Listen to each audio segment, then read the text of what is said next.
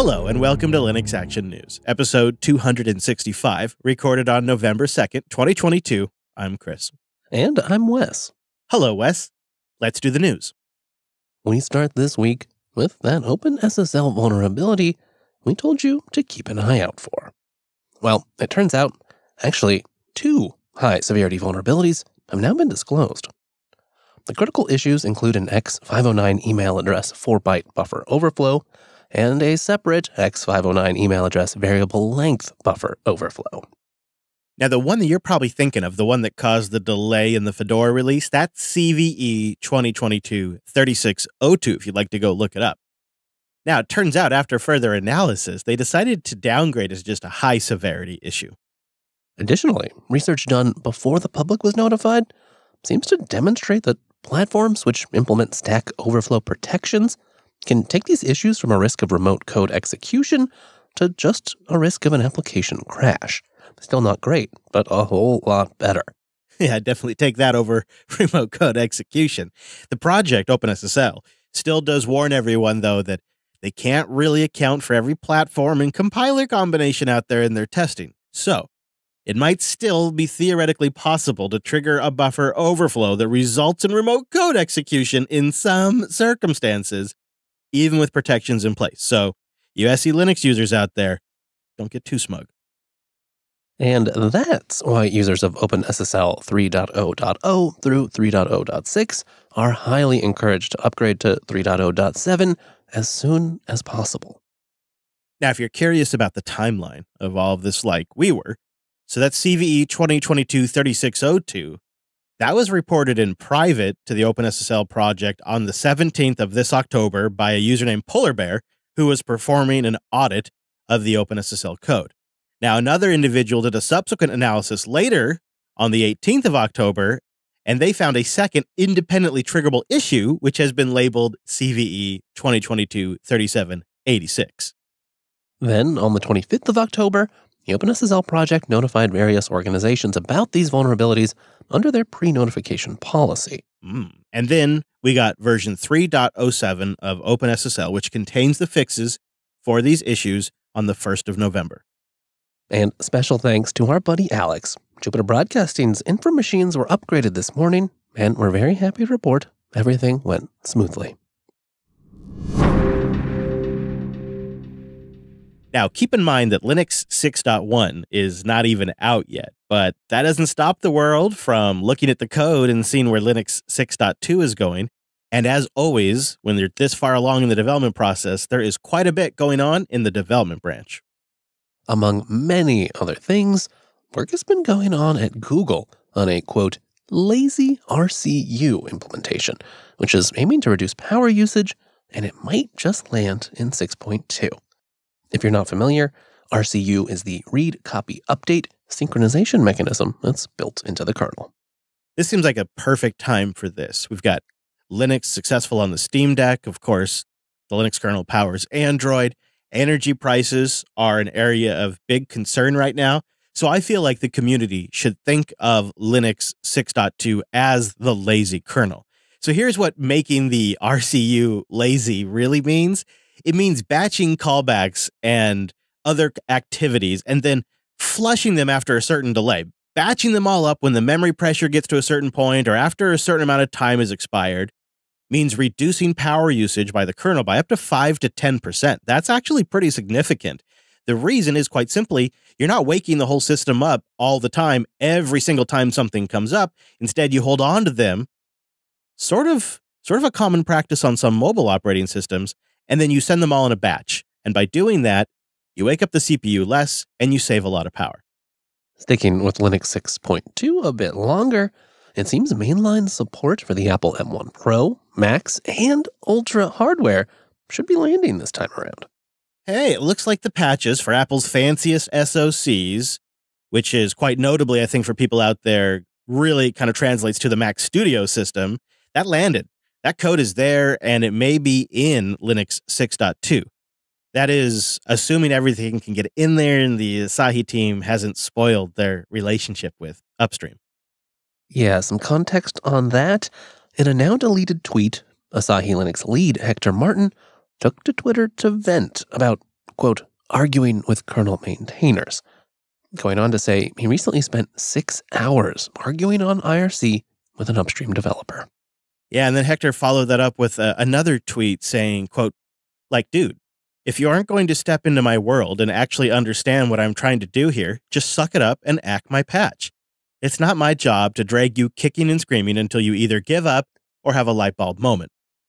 And it seems some on the kernel team have noticed that thread, and apparently did not take very kindly to the tweets.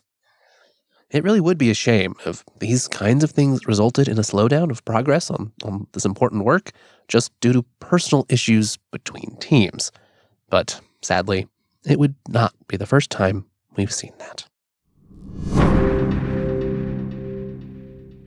I think one of the really great aspects of basing your infrastructure and tooling on open source is that you can watch and plan to see what's coming down the pipe and build accordingly, like we just did with the kernel. And you can watch for stuff that's anywhere in the stack, or you can watch for stuff that just Wes Payne is excited about. And Bcachefs is certainly one of those. Yes, it is. And things are just looking better and better. On Friday, Bcachefs developer Kent Overstreet published a new status update. And while the file system has been in development since 2015, progress has really been picking up of late.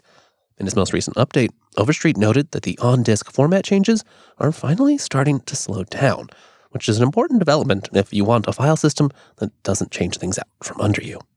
Yeah, and it also is an important milestone for tooling to get built around that file system. I mean, I know we're not quite there yet. It'll be ready when it's ready, but it does feel like we're getting within throwing distance, and just getting to this milestone where all of that's getting finalized, that's huge. Also, Overstreet has a completely rewritten allocator in here now that's been developed to address issues that were less than ideal with the previous allocator. And Overstreet notes that the new allocator is much more scalable and simpler as well.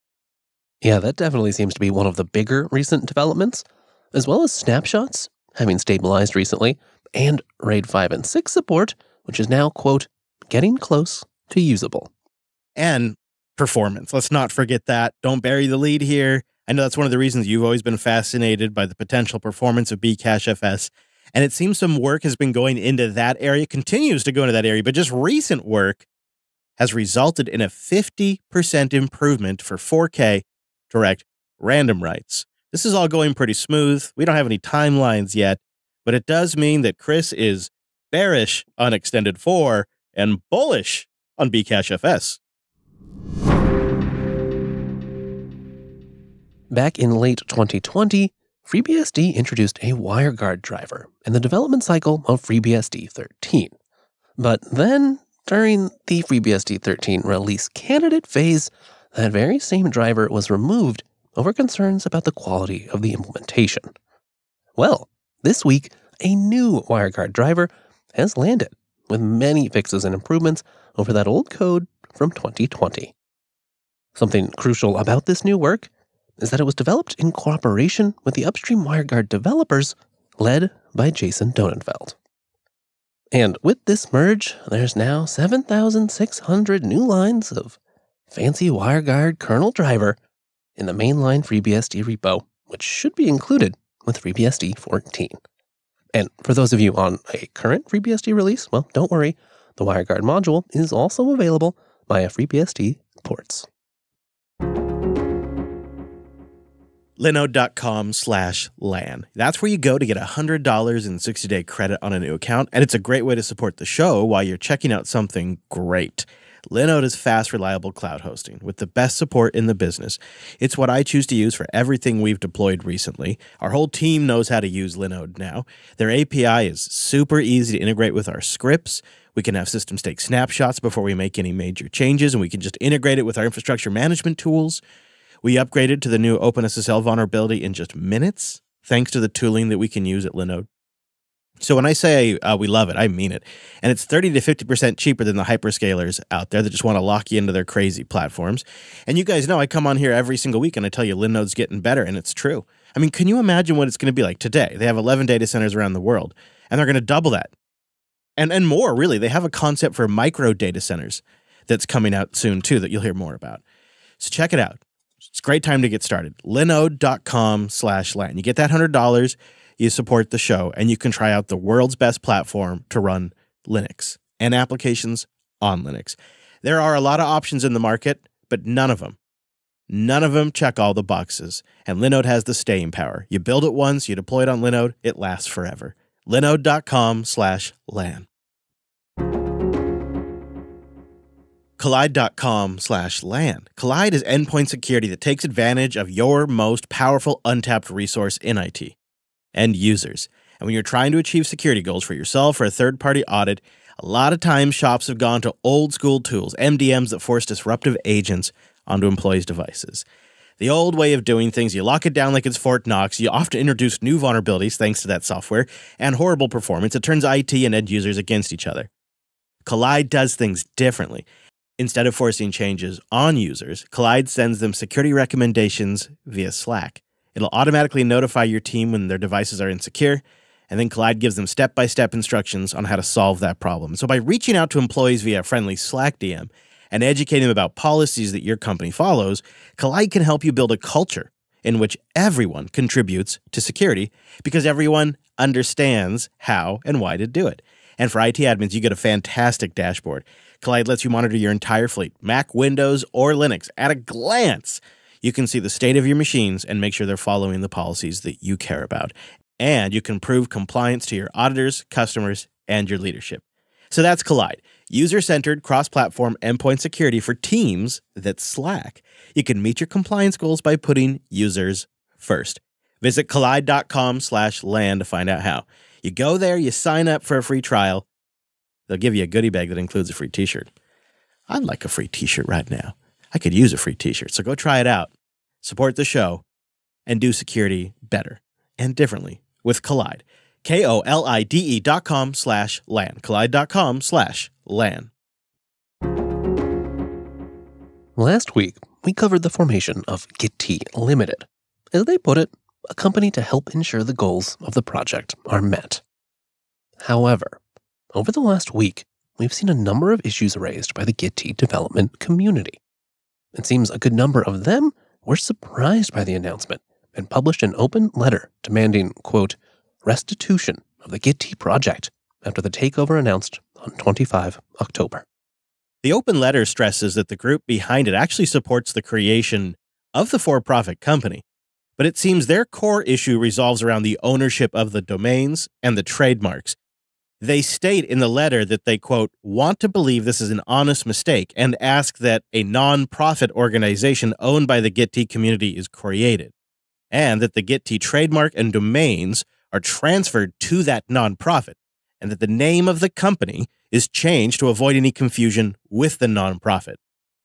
However, it seems no response was given within a satisfactory time period, and the authors of the letter have stated they have no alternative but to fork the project under a new name, writing, quote, this unfortunately concludes the Gitea open letter has failed, and there is no alternative but forking the project under a new name with a healthy democratic governance, exactly as it was before 25 October in the Gitea project. But this time, in the context of an incorporated nonprofit that provides a legal framework. In my opinion, surprise and disappointment are the general themes that I get when reading this open letter. They state that it was the community who elected these folks last year who are now creating this new company. And it seems that the authors of the open letter believe that they should be the ones retaining ownership of those domains and trademarks. And I can totally understand that and see that from the community's perspective. It's sort of a form of guaranteed ultimate control. But I also just can't see a for-profit business that currently has possession of those things willfully giving them up unless they're just truly bought into the community message and ideas overall. But I don't know, Wes, to me, this seems like a direct conflict of interest. Yeah, it's a complicated scenario. You know, you got to think of the risk that you have, obviously, having community members develop a fork, take efforts away from the developing, the main existing Gitea project. That's a real threat. But on the other hand, what they're proposing is a more complicated structure. And I could see, I'm not saying this is my position, but I could see how the founders of the for-profit company don't quite see the benefit. I suppose in one sense, it's asking the question, what is the future of the project? Is it a for-profit entity that is happening to make an open source project? Or is it an open source project first that also has a for-profit company there to support that effort? Those are different models, and I think with all the surprise and maybe lack of communication, it's hard to know exactly what the intentions are here. They may be good, but it's just hard to say. I think what you just articulated there is what the community and this for-profit organization are going to go through the process of figuring out with this. And I was wondering when we covered the story last week if we'd see a fork out of this. And it seems like it's 50-50 with these types of announcements. And unfortunately, this is one that's going to result in a fork. I say unfortunately just because you always hate to see any kind of talent, time, skills diffused out. I mean, this has been a project that, many folks in the Jupiter broadcasting community and the larger sort of open source tech world, they use and rely on and have trusted for years now. So definitely, it's concerning. Yeah. We'll see where it goes. It could work out for the best. Sometimes these things do, or perhaps it all gets resolved. These are the interesting bits. There's a bit of a theme in this week's episode is this stuff in open source is all out in the open for all of us to watch. And so we get to document it in real time. And that's the goal of this show. We try to pull out the little bits and nuggets that are happening in this world that we think really matter to you this week and can help inform you in your career and in your passion. So go to linuxactionnews.com/subscribe for all the ways to get new episodes every single week. And linuxactionnews.com/contact for ways to get in touch. If we missed a story, something you'd like to hear about, boost in with a new podcast app at newpodcastapps.com and tell us about it.